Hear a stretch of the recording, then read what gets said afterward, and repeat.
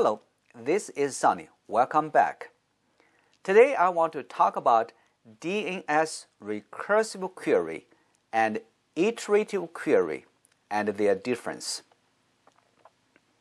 The goal of DNS is to resolve a fully qualified domain name to an IP address.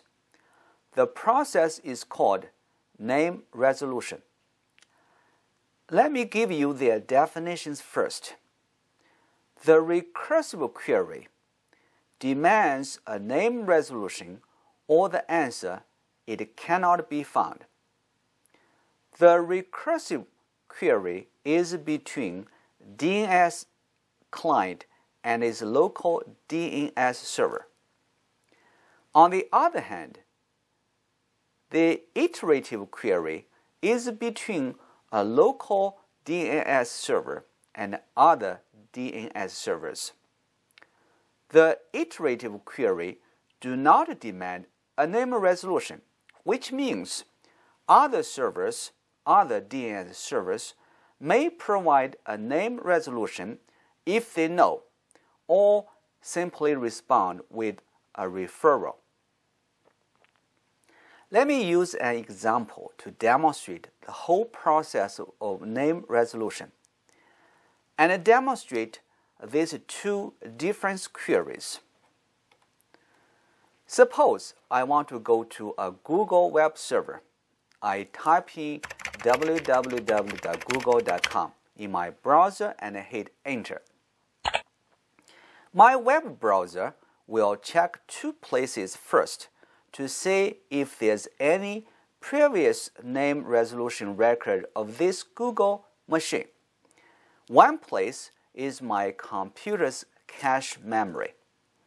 The other place is a simple text file called hosts. Suppose there's no record in either of these two locations. My computer would ask my local DNS server, I want to know IP address of www.google.com. This initial query from my computer, a DNS client, to my local DNS server is recursive query because my computer demands a clear answer. To resolve a name is the responsibility of my local DNS server. Let me assume that my local DNS server is a brand new machine and it has no record of any IP address of www.google.com.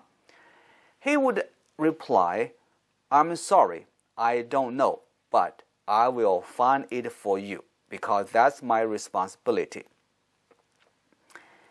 Now the iterative query starts. Remember, during the iterative query, other servers can simply provide a referral if they do not know the IP address of www.google.com. Keep in mind, my local DNS server is looking for IP address of a Google web server, a specific host at the very bottom of a namespace pyramid specified by its fully qualified domain name www.google.com. First, my local server will go up to the root domain server, because everybody knows the root domain server, and asks, do you know what's the IP address of www.google.com? Root domain servers are only responsible for the top-level domain servers, such as .com, .edu, .org, and etc. Thus, the root domain server would reply, I don't know the IP address of www.google.com, but I do know an IP address of a .com server. Here, the root domain server gives a referral. Then my local DNS server goes to .com server and asking the exactly same question. Do you know what's the IP address of www.google.com? The .com server and would reply, I don't know IP address of this Google web server, but I do know an IP address of Google DNS server under me. And you can ask him. Here, the .com server is also give a referral. Well, my local DNS server never give up. He finds the Google DNS server and asks the exact same question. Do you know what's the IP address of www.google.com?